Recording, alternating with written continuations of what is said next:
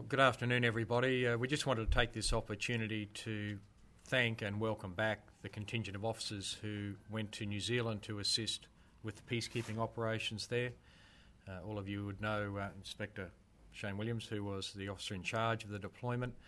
He led a team of 10 officers, all of whom were ex-New Zealand police officers who volunteered for this mission, and we want to thank them for doing so.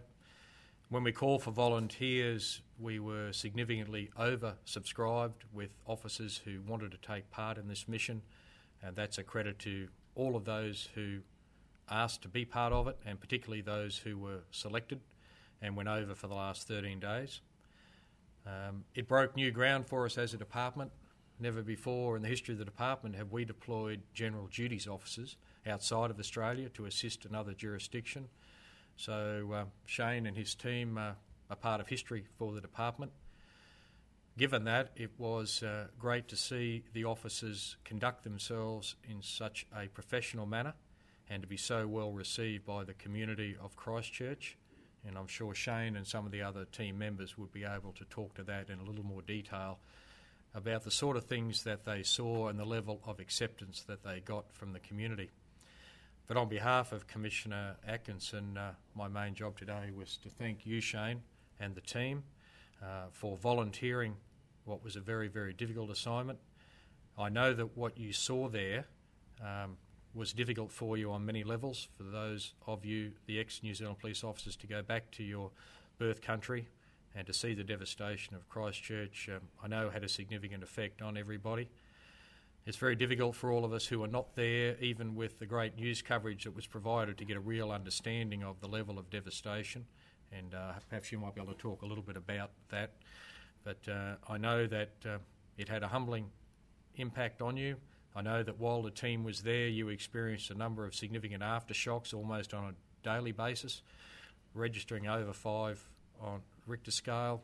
Again, for our group and for the residents, particularly of Christchurch, obviously a very concerning event whenever that happened.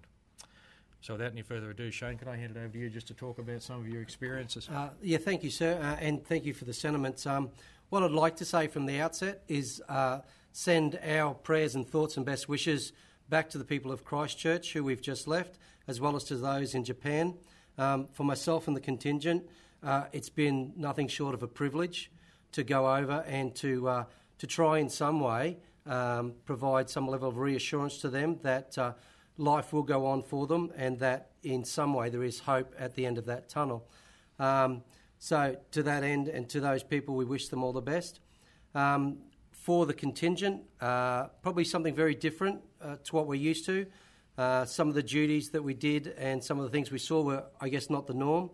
Having come from the floods and the cyclones recently and seen the devastation in northern Queensland and then in our southern region, to see a city the size of Christchurch largely decimated and lying in rubble, its very heart ripped out of it, it impacts on all of us. It's quite eerie to go into their CBD and to see coffee cups, still with coffee in them, to see pizza uneaten still sitting on the tables, yet not a soul in their CBD. There's only you and the wind and nothing else other than the damage and the thoughts of what has transpired in this town. For the people of Christchurch, their lives will never be the same again. The very heart of their town, the cathedral, the whole CBD has simply been not so much ruined and not that it won't be rebuilt, but it's been devastated, that it's had a personal and obviously profound effect on them. We, being the Australian contingent, us and the other states that did attend, we were so well received and so well looked after by the people of Christchurch that our thanks will always be with them. Quite humbling to go into a town and be driving down the street. There's no lights, there's no sewage, there's no water, and then someone will stop you on the street just to say thank you and to offer you a coffee and food that they have scarce supply of. And that occurred right around the country, and every area we went into, we were received exactly the same. And quite poignant for us was we were at a memorial service that was held for everyone, and a lady came up to us and sought out the police just to give us a hug and to say thank you. And then we found out that lady's daughter is still missing in amongst the ruins, and extremely saddened for her. She has no closure at this stage, and hopefully in short time the USAR teams will rectify that. The other thing I'd like to comment on is the New Zealand Police and the New Zealand Emergency Services. Phenomenal. They have not stopped.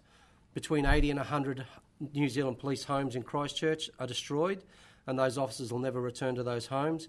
Yet they continue to work and have not stopped working since that ill-fated day. And quite remarkably, they are volunteering to continue to work.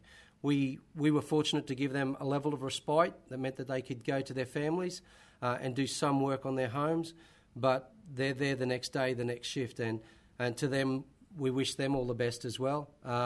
Truly professional, truly unbelievable the efforts they're going to support their people over there, and that goes to the USAR teams and to the DVI teams, particularly the Queensland DVI teams that went before us.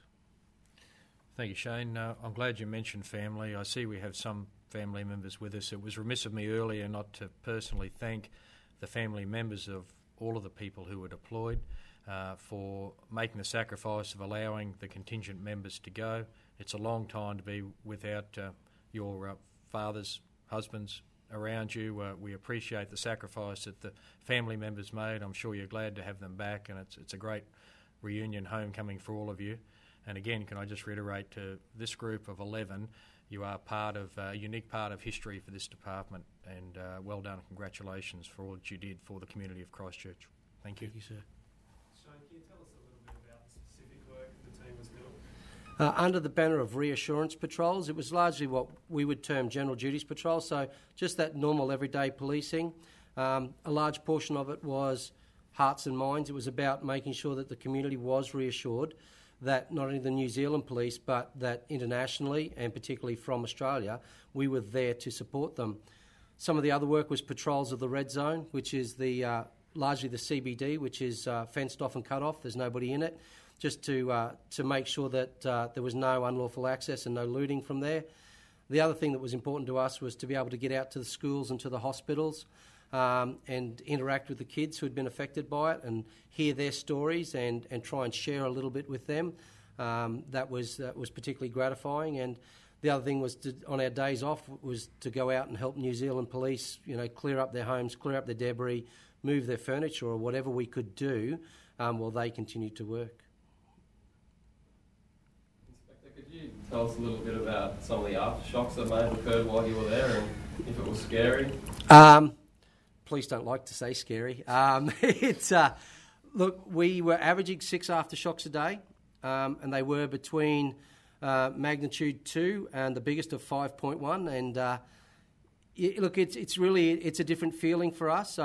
For the rest of the crew, for me, I'm the only Aussie, so I'd never experienced it. The New Zealanders had, so it's a strange feeling, and it's hard to describe to you if you haven't been through it. But for the people of Christchurch, every aftershock is a reminder, or every aftershock adds to the stress of, is there another big one coming? So for us, there was, and it sounds, it's the wrong word to say it's a novelty, but it's a strange sensation to just have a building sway that you're in. The building starts to sway and twist. Everything starts to shake. Bitumen and concrete flow as if it's a wave. And then it all settles and everyone takes a deep breath and moves on. It's quite a strange sensation. How did it feel to be able to offer that help to the police officers over there? Oh, it's hard to describe. It's been nothing short of a true privilege to be part of this contingent and to work with these gentlemen to deliver that response is nothing short of a privilege. And we've probably left thinking we would have liked to have done more. But as far as what our goal was, I think we achieved that, and I think together with the other Australian law enforcement agencies, we did provide a level of reassurance, particularly to the people of Christchurch and that Canterbury area. I think obviously from a departmental point of view, this was the mirror reverse of what happened during Safeguard when we got 200 interstate police to come up and help our community with general duties and anti-looting patrols. We were able to make a small repayment on that gesture by sending our team back to Christchurch to do very much the same sort of work. So we know from our experience how much we valued having those interstate officers come in to support us, and so we know from our own experience how much you would have been valued, accepted and welcomed by the Christchurch community. Everyone now just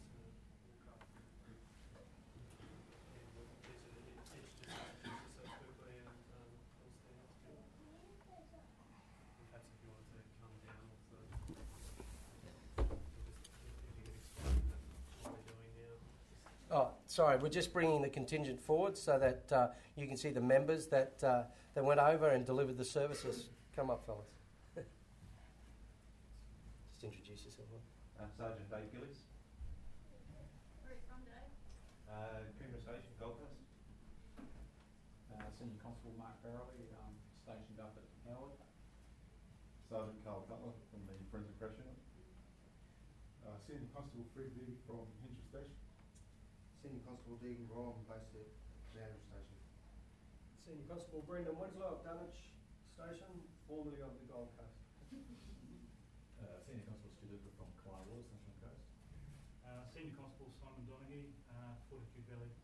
There's two members who can't be here for personal reasons, and we'd like to acknowledge Senior Constable Ducey and the other one? And Senior Constable Warren Forbes. They've had some family issues to attend to, one in New Zealand and the other here, and obviously we wish them well with those endeavours as well.